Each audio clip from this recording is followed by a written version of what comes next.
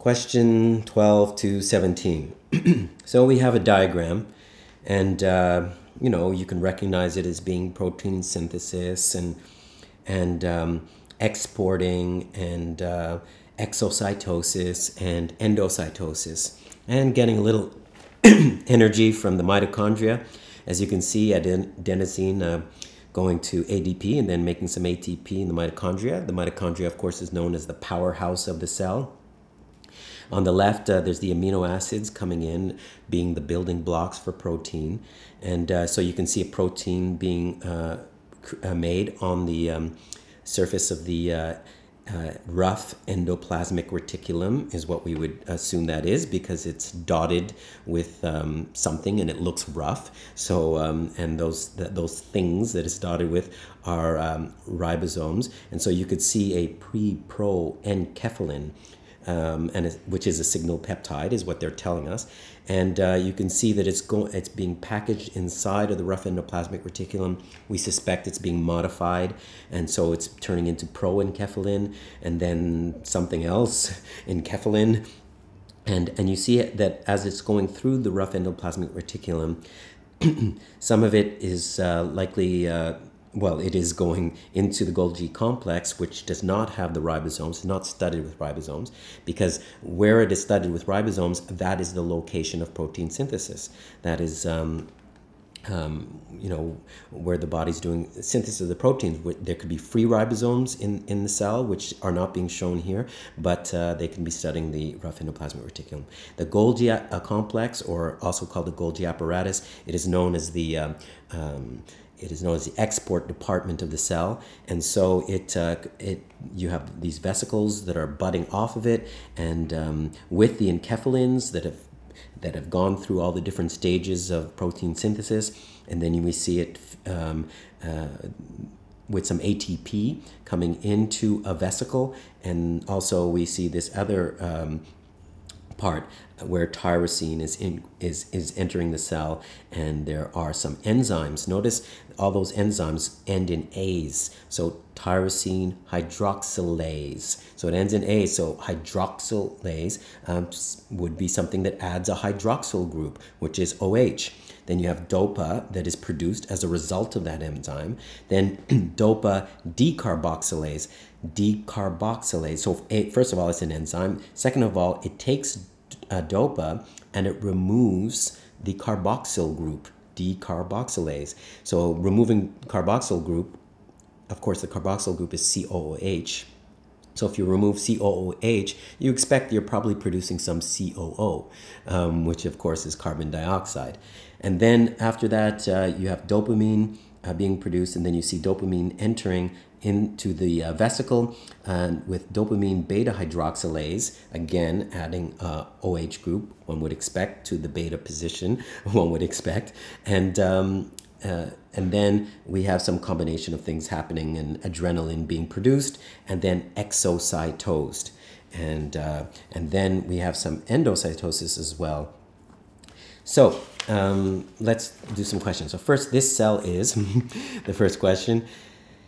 It cannot be prokaryotic, because prokaryotes are pre-nucleus. Prokaryote. Karyote refers to nuclear material, and they have no membrane-bound organelles. And this is filled with membrane-bound organelles. And in fact, the mitochondria is about the size of a prokaryote.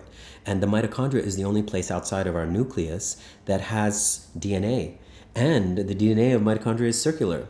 Well, what do prokaryotes have? They have circular DNA, but it lies naked in their cells, not with a nuclear membrane. And so they're about the size of a mitochondria. They have circular DNA, and it is felt that through evolution, there was a period in which prokaryotes and eukaryotes had some mutualism that developed, and so this is a symbol of that. And so prokaryotes out of the question. Is it undergoing mitosis or meiosis? We don't have any evidence of that. We have no information about that. We would want to see some chromatin material that has been condensed. We would like to see some chromosomes, something. But anyway, this cell is eukaryotic. it's a true nucleus cell because it has all these membrane-bound organelles. So next question, 13. Which of the following is most likely?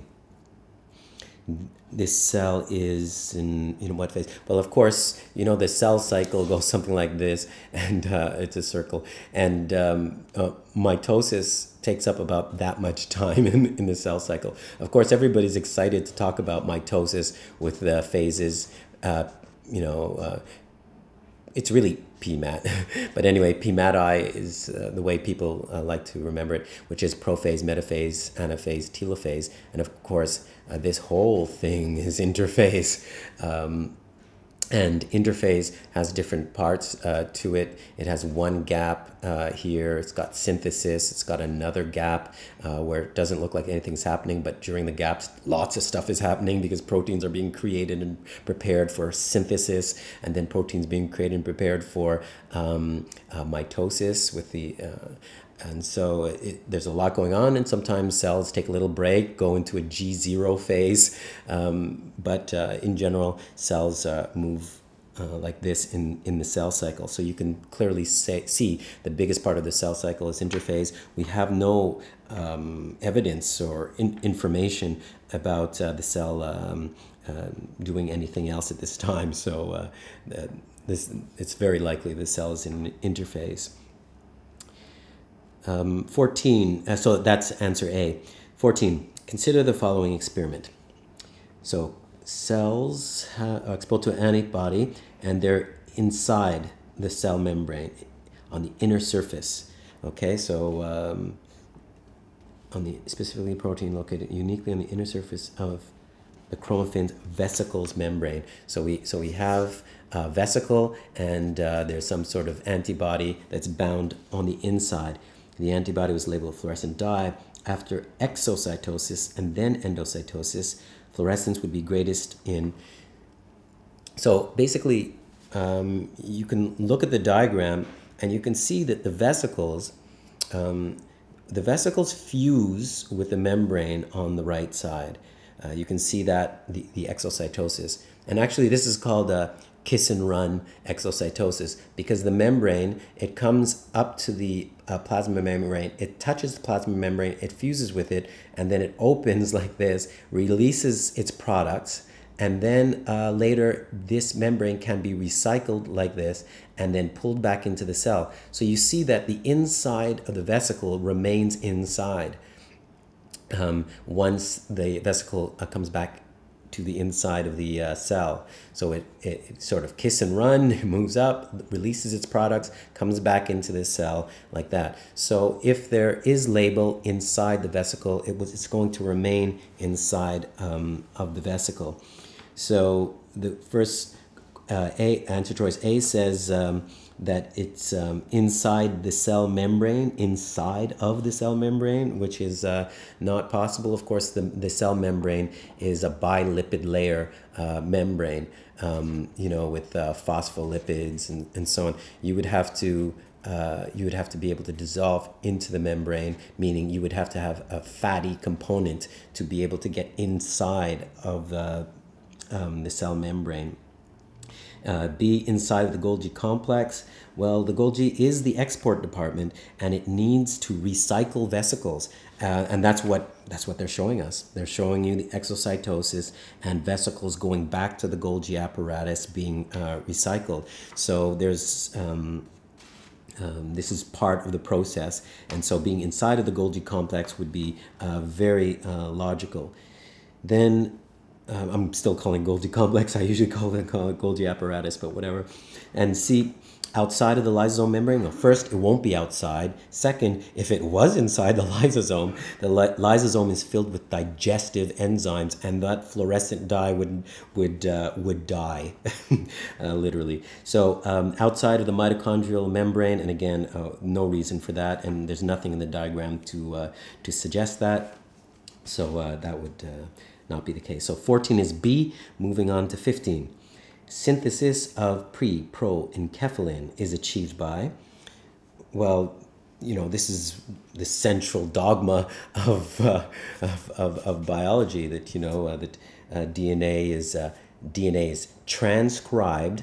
I'm not going to write it all out, but DNA is transcribed in a nucleus into messenger RNA, and then messenger RNA is translated on ribosomes to produce protein. And this is the central dogma. And this means that proenkephalin, which is clearly a protein, must be translated on ribosomes in order to produce the protein. This is part of the process. So answer 15 is A. 16, according to the figure, the mitochondria, obtains energy, stores energy. Okay, so basically, I mean, you have, this is the worst drawing ever of a mitochondria, but you have the chondria there, you have ADP on one side, and then you have ATP on the other. And what's really funny is that if one of the answer choices was the mitochondria makes ATP, produces ATP, I think almost, let's say 90% of students would have chosen that. But stores energy in bonds of ATP is actually combining two ideas. One is that, yes, the mitochondria is producing ATP. It's shown by the diagram, and hopefully you already know that the mitochondria is the powerhouse of the cell. This is where you have oxidative respiration, metabolic respiration, and so the most efficient creation of ATP in your body is taking place in mitochondria. So hopefully you already know that.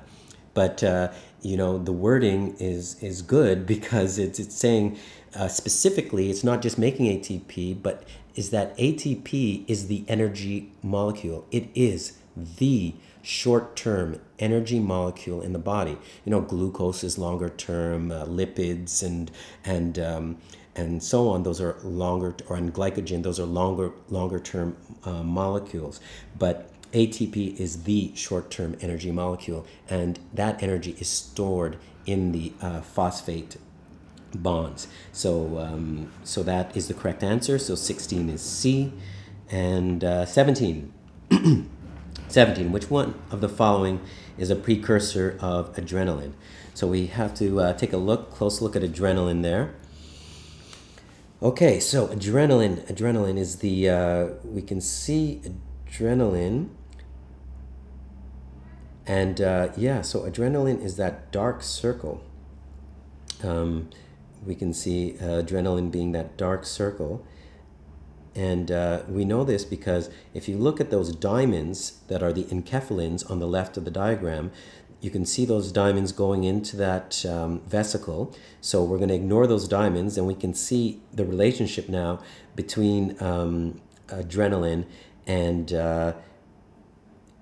tyrosine, because we can see that tyrosine, starting at the top, comes down, produces dopa by the action of the enzyme tyrosine hydroxylase.